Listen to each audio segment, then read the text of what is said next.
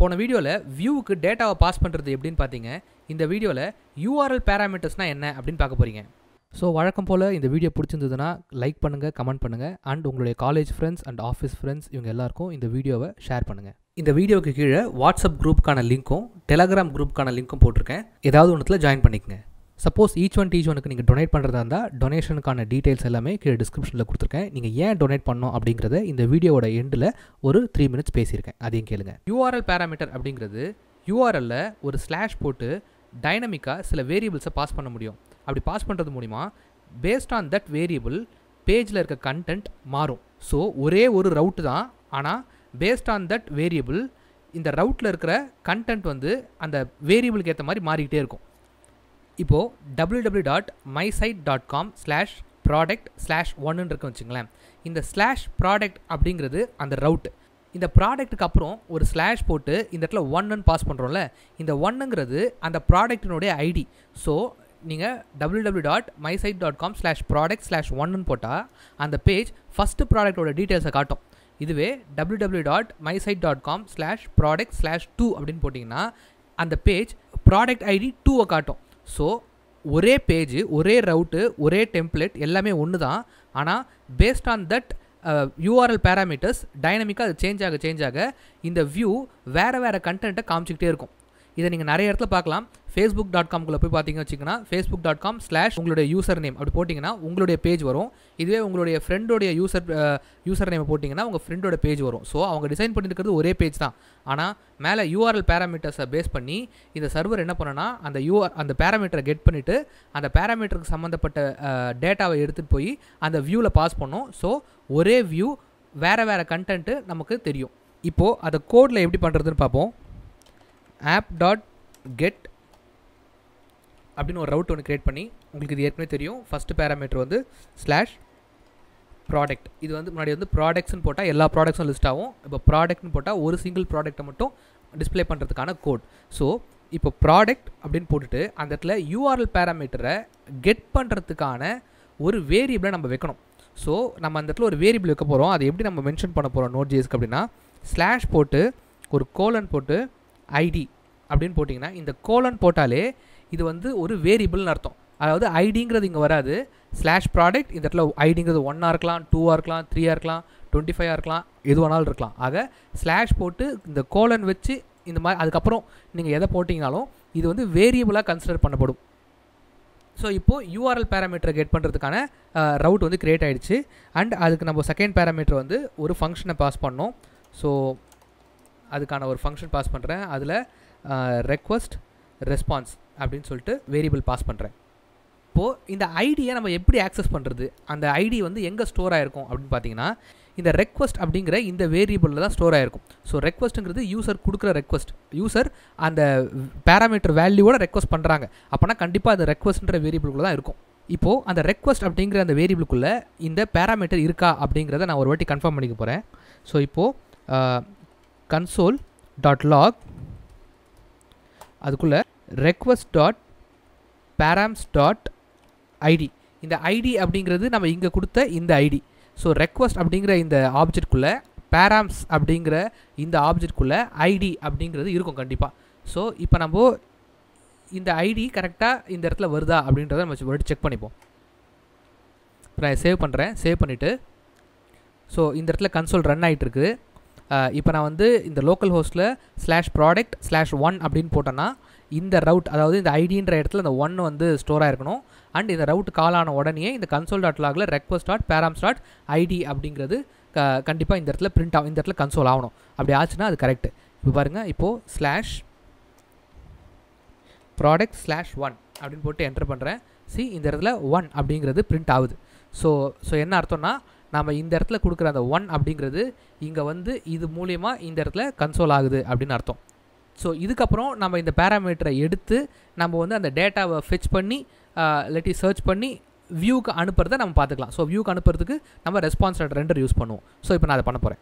இப்போது அதை க்ரியேட் பண்ணுறதுக்கு முன்னாடி நம்மக்கிட்ட ஒரு சாம்பிள் டேட்டா வேணும். அதாவது யூசர் 1 அப்படின்னு கொடுத்தாங்கன்னா ஒரு அரேக்குள்ளே இருக்கிற ஆப்ஜெக்ட்ஸ்குள்ளே 1 அப்படின்ற ஐடி எந்த ஆப்ஜெக்ட்டுக்கு இருக்கோ அந்த ஆப்ஜெக்டோட டீட்டெயில்ஸ் எல்லாத்தையும் வெளியில் எடுக்கணும். எடுத்து அந்த பேஜில் டிஸ்பிளே பண்ணணும். சப்போஸ் 2ன்னு கொடுத்தாங்கன்னா அந்த அரேக்குள்ளே 2 அப்படின்னு இருக்கிற அந்த ஆப்ஜெக்டை வெளியில் எடுத்து அந்த இடத்துல டிஸ்பிளே பண்ணணும். அப்போது யூசர் எந்த டேட்டாவை கொடுக்குறாங்களோ அந்த டேட்டாவை எடுத்துகிட்டு வந்து ஒரு அரேக்குள்ளே சர்ச் பண்ணுறதுக்கு நமக்கு ஒரு சாம்பிள் செட் ஆஃப் அரே இருக்கணும். அப்படி இருந்தால் தான் அதை நம்ம செய்ய முடியும். அதுக்கு நான் ஃபஸ்ட்டு என்ன பண்ண போகிறேன் அப்படின்னா அந்த சாம்பிள் செட் ஆஃப் டேட்டாவை நான் க்ரியேட் பண்ண போகிறேன். ஸோ இப்போது நான் இந்த இடத்துல ஒரு சாம்பிள் டேட்டாவை க்ரியேட் பண்ண போகிறேன். அந்த சாம்பிள் டேட்டா வந்து ஜஸ்ட் நான் இந்த இடத்துல பேஸ்ட் பண்ணுறேன். ஸோ இது ரொம்ப சிம்பிள். டேட்டா அப்படின்னு சொல்லிட்டு ஒரு வேரியபிள், அந்த வேரியபிளுக்குள்ளே ஒரு அரே, இந்த அரேக்குள்ளே மொத்தம் 2 object. So 1 and 2. Okay, first ஆப்ஜெக்டோட ID 1, second ஆப்ஜெக்டோட ID வந்து 2. ஃபஸ்ட் ஆப்ஜெக்டினுடைய ப்ராடக்ட் நேம் அப்படின்ற இந்த கீக்கு உள்ள சுடிதார் அப்படின்னு இருக்குது. செகண்ட் ஆப்ஜெக்ட்டுக்கு உள்ளே இருக்கிற இந்த ப்ராடக்ட் நேம்ன்ற கீக்குள்ளே சல்வார் அப்படின்னு இருக்குது. இப்போது நம்மளோட ரெக்குயர்மெண்ட் என்னென்னா யூசர் அந்த ப்ரௌசரில் /product/1 அப்படின்னு போட்டாங்கன்னா இந்த கன்சோலில் இந்த இடத்துல இந்த சுடிதார் அப்படிங்கிறது டிஸ்பிளே ஆகணும். சப்போஸ் அவங்க /product/2 அப்படின்னு போட்டாங்கன்னா இந்த கன்சோலில் இந்த இடத்துல இந்த 2க்கான இந்த சல்வாருக்கான இந்த ஆப்ஜெக்ட் இந்த இடத்துல பிரிண்ட் ஆகணும். ஸோ யூசர் என்ன வேல்யூ போடுறாங்களோ பேஸ்ட் ஆன் தட் நம்ம இந்த அரேக்குள்ளே இருக்கிற அந்த ஆப்ஜெக்டை மட்டும் தனியாக வெளியில் எடுத்து கன்சோலில் டிஸ்பிளே பண்ண போகிறோம். ஸோ அது எப்படி பண்ணுறதுன்னு பார்ப்போம். ஸோ இந்த இடத்துல நான் வந்து ஒரு வேரியபிள் டிக்ளேர் பண்ணிக்கிறேன். ரிசல்ட் அப்படின்னு சொல்லிட்டு ஒரு வேரியபிள் டிக்ளேர் பண்ணிக்கிறேன். ஸோ இந்த ரிசல்ட்ன்ற வேரியபிள்குள்ளே தான் அந்த ஃபைனல் ஆப்ஜெக்ட் வந்து ஸ்டோர் ஆக போகுது.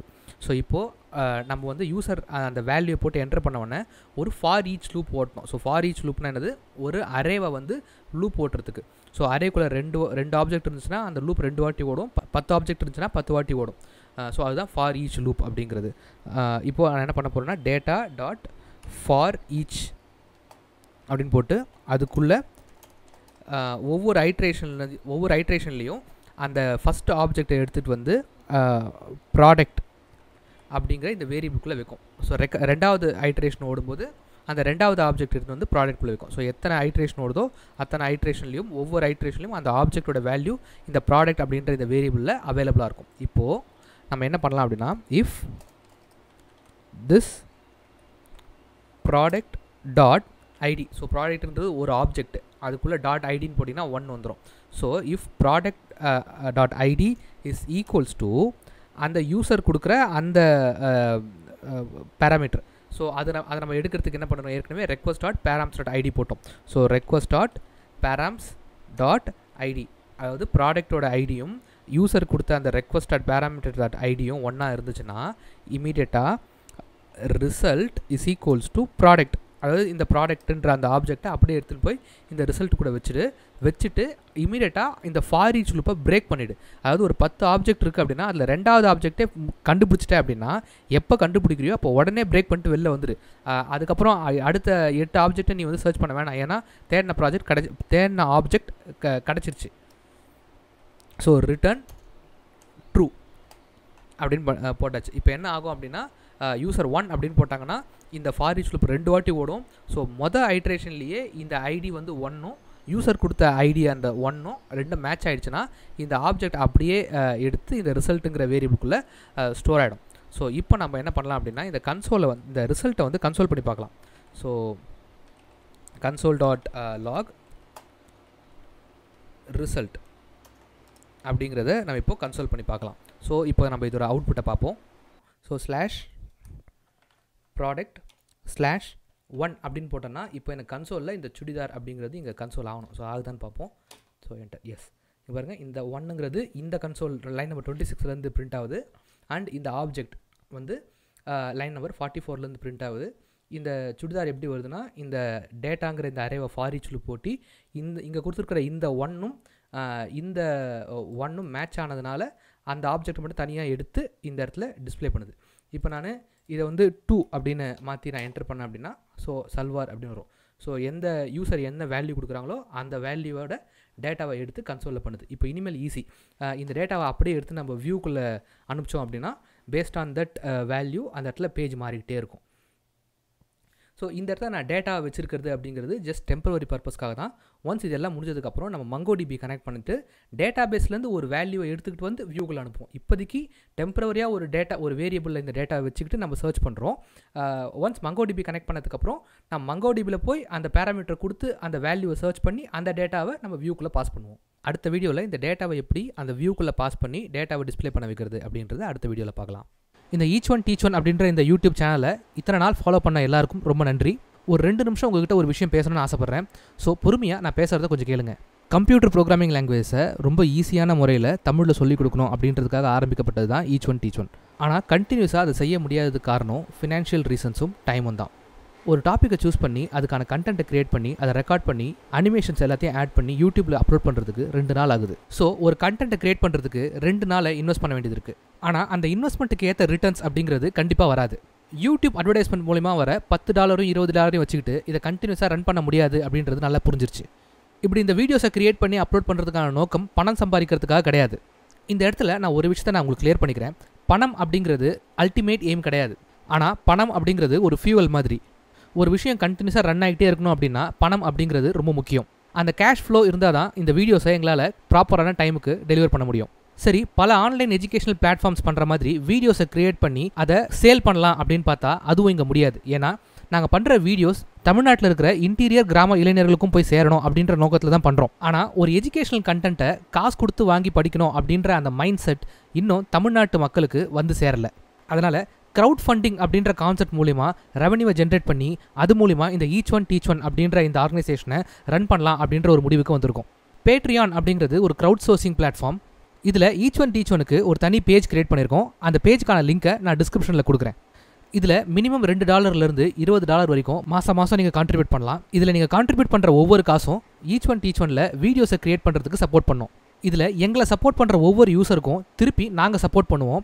அது எப்படி சப்போர்ட் பண்ணுவோம் அப்படின்னா $5 பே பண்ணுற ஒவ்வொரு யூஸருக்கும் ஒரு ஆப்ஷன் வச்சுருக்கோம். அது என்னென்னா, நீங்கள் ஏதாவது ஒரு ப்ராஜெக்ட் பண்ணிட்டு இருக்கும்போது அதில் ஏதாவது ஒரு கான்செப்டில் ஸ்டக் ஆகிட்டீங்க அப்படின்னா நாங்கள் பர்சனலாக அந்த ப்ராஜெக்டில் இன்வால்வ் ஆகி அந்த ப்ராப்ளத்தை சால்வ் பண்ணுறதுக்கு ஹெல்ப் பண்ணுவோம். $20 பே பண்ணுற ஒவ்வொரு யூஸருக்கும் இருக்கிற ஒரு ஆப்ஷன் என்ன அப்படின்னா, அவங்க ஏதாவது ஒரு டாப்பிக்கை சொல்லி அந்த டாப்பிக்கை பற்றின கிளியர் ஐடியா வேணும் அப்படின்னு சொன்னாங்க அப்படின்னா எங்களோட டீம் அந்த டாப்பிக்கில் ஒரு வீடியோவை கிரியேட் பண்ணி அப்லோட் பண்ணுவோம். இப்படி பண்ணுறது மூலிமா கண்டினியூஸான கேஷ் ஃப்ளோ இருந்துகிட்டே இருக்கும்.